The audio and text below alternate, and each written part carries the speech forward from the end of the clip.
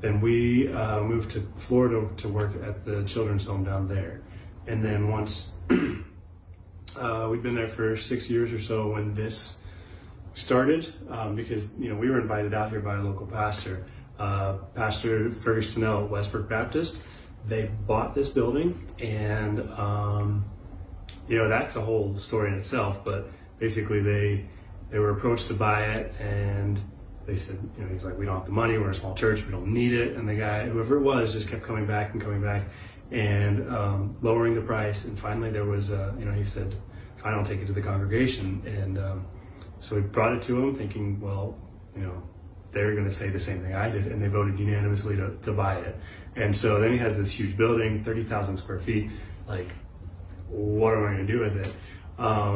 And then within just a short amount of time, he ended up going to Florida, to Tampa, for a meeting.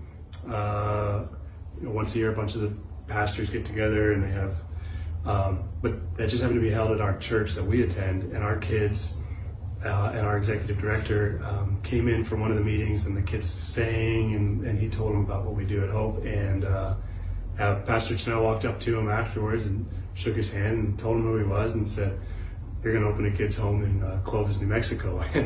And he said, what is Clovis? We'd never even heard of the place. And that was kind of the end of it. We came out and took a look at the property, look at the town, and felt like it was, there's definitely a need in New Mexico.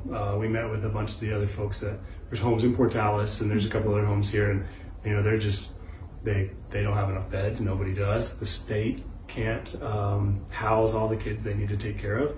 And so we saw there was a need, saw there was potential in the town. It's a big enough town to support us, which just blew us out of the water. We had no idea how generous folks are here. I mean, no kidding.